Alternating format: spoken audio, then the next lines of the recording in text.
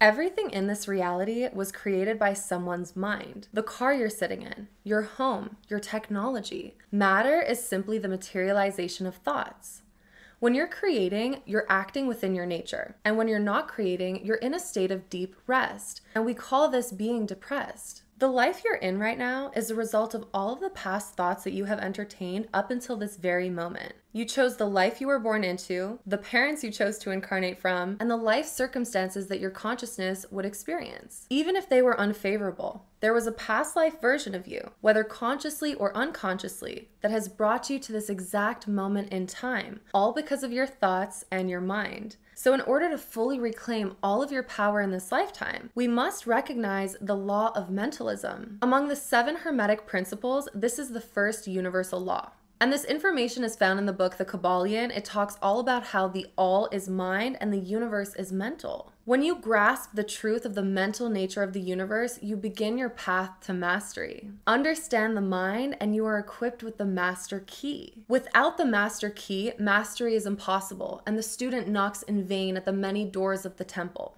This is why the law of mentalism is the first of the 7 Hermetic laws. It sets up every other law of the universe. So the nature of our mind, aka our thoughts, now become the most important focus in our realities. But whose thoughts? What are thoughts? Where are you receiving your thoughts from? I'd like to think of thoughts as a sense. Just like smells or sounds, physical sensations, sights, tastes, a thought is a sense. We can pick thoughts up from the people around us through their energetic fields, which is why it's so important to surround yourself with positive people who are committed to growth. Otherwise, you will literally become them via thought transfer. You'll start thinking the thoughts that they're thinking and wonder, oh, where did I pick that up from? The people around you. And I also like to think of thoughts as senses, especially when it comes to thoughts that linger in environments. Every environment is coded with specific experiences from the past. That's why when you're born, you're called to visit certain places. Your soul longs to go travel to these areas. And it's because these places hold memories of past lives that you can access from simply being around that energy. Thoughts are also self-created inner monologues based on our experiences. So we can ruminate and overthink and get lost in the maze of our own mind. Thoughts are also entities and can become real by simply putting power to a thought form. Meaning, if you think about the devil long enough, you can actually create a thought form around you that represents the energy of the very thing you're afraid of.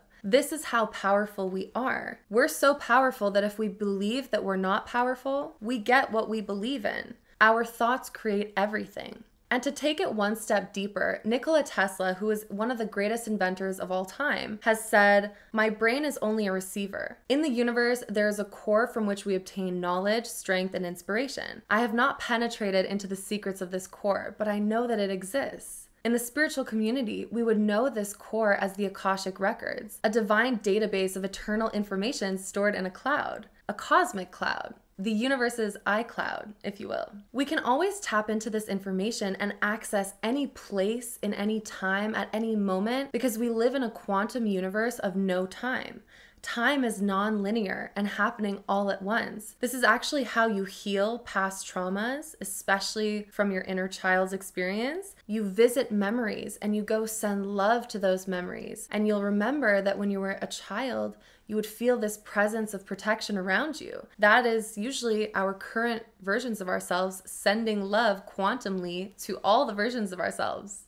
So now that we understand what thoughts are, how can we set our thoughts up to create our ultimate success? Using the law of mentalism, we have to realize that this entire reality is a mirror reflection of who we're being internally. So the mirror externally will only smile at you when you smile internally at it.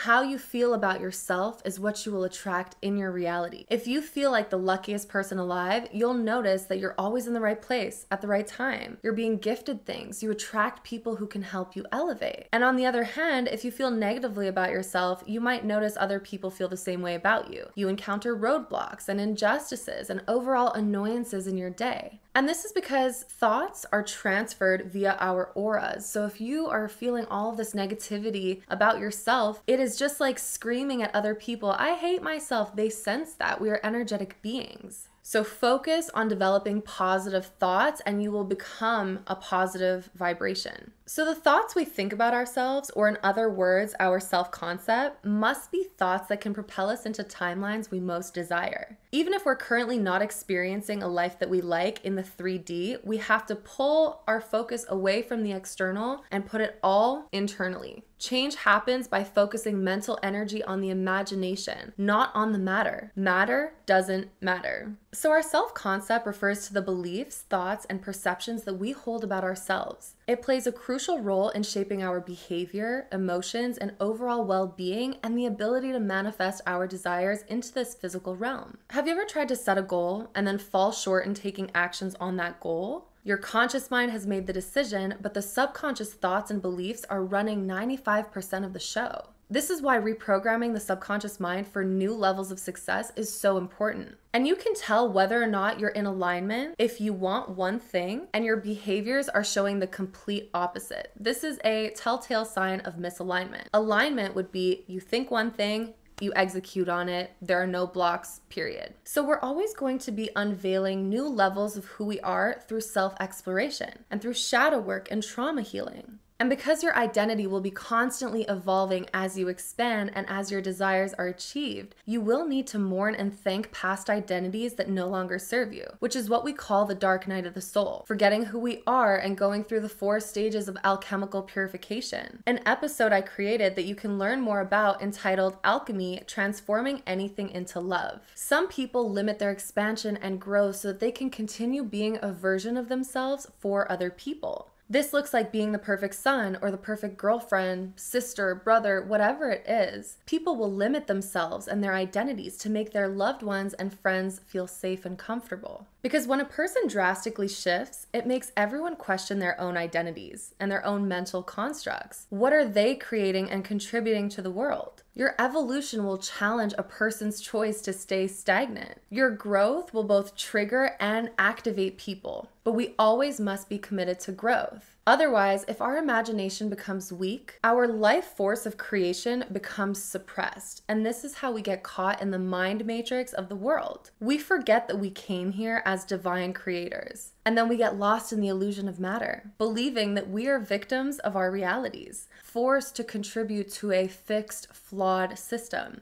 when that isn't the case. There are people doing meditative practices to heal the collective every single day. There's something called mental transmutation, which means the art of changing and transforming mental states, forms, and conditions into others. Some of the advanced mental alchemists have been able to assert a certain degree of power to control the physical elements of nature, things like earthquakes, rain, sunlight.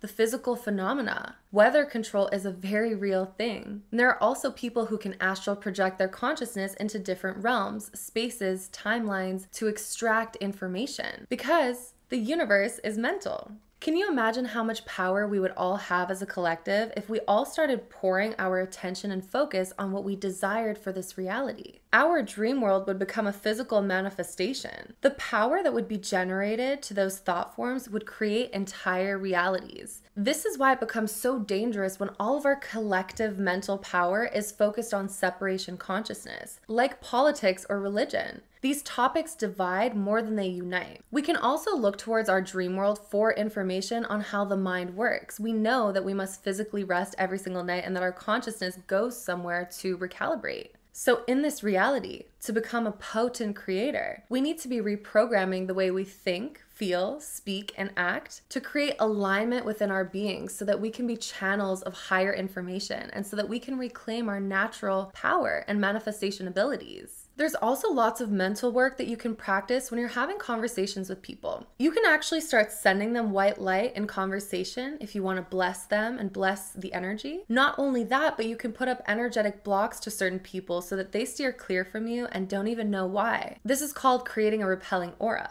There's also a chart called the Map of Consciousness by David Hawkins. And on this, you will see a scale of emotions ranging from guilt and shame at the bottom to love, enlightenment, and abundance at the top. And when we're in these lower states of emotions, we're highly dysregulated. Maybe we're filled with past traumas and thoughts of unworthiness. In reality, what needs to be transmuted before the emotion and the vibration is raised is our mental perception, how we view ourselves, how we view the world around us, other people, our safety, our past, present, future. All of these mental conceptions and self-conceptions need to be shifted. The narrative that you're telling yourself about yourself needs to be that of grace, healing, kindness, and love. That's when your emotions will rise and you'll start to feel like you can be a creator again. Because when you're vibrating at a very low state, you're most likely in survival mode. And when we're surviving, there's not much room for creation or imagination. So we become passengers to life's already established mental creations versus magical creators of our own realities that we're projecting into the field of infinite possibilities. So when you master your mind, you master your thoughts, you shift your behaviors, and then you access the heart space and you unlock the master key of creation. So I hope this helped you understand more about the law of mentalism and inspire you to take radical accountability for where you're currently at in life to create your own beautiful, magical reality that the collective gets to enjoy as well. I'll see you in the next one.